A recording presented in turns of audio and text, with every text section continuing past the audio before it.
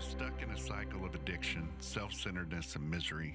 I had no solution and no idea how to live any other way. My life was a wreck. Then Jesus, working through my wife's empathy, selflessness, and strength, showed up for both of us.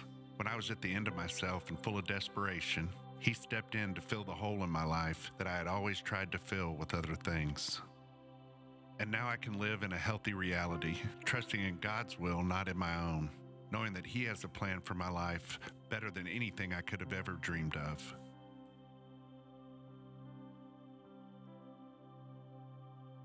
I was doubting the Lord and the plan he had for me.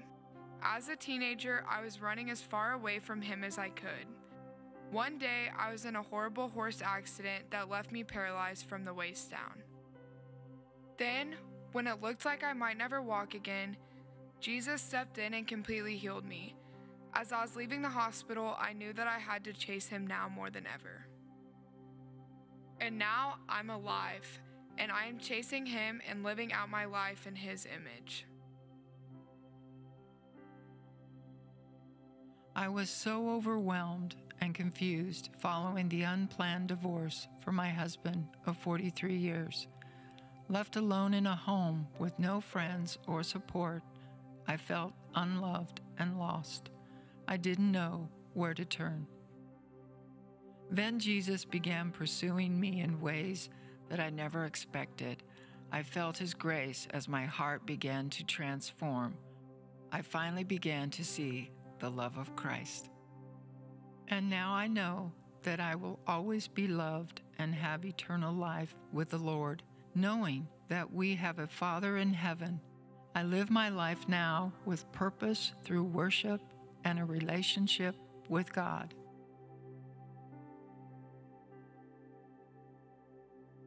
I was never with the Spirit growing up. When I was just 16, I moved away from home to pursue a career in dance. Soon, I started drinking and pursuing a life of excess, which includes substances and sexuality. Then Jesus found me.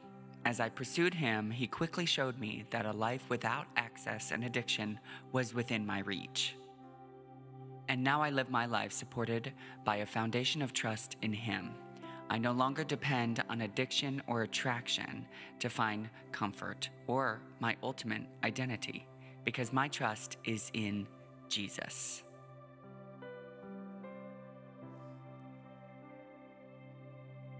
I was feeling lost and hopeless. I struggled with depression for months because of one overwhelming event after another.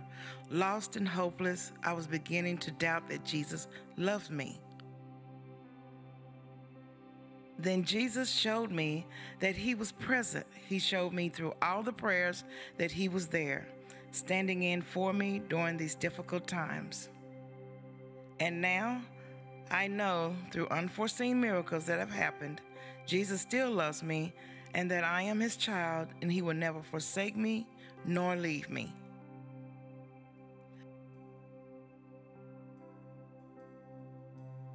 My name is Joe, and I'm made new because Jesus is alive. My name is Bailey, and I'm made new because Jesus is alive. My name is Judith, and I'm made new because Jesus is alive. My name is Adam, and I'm made new because Jesus is alive.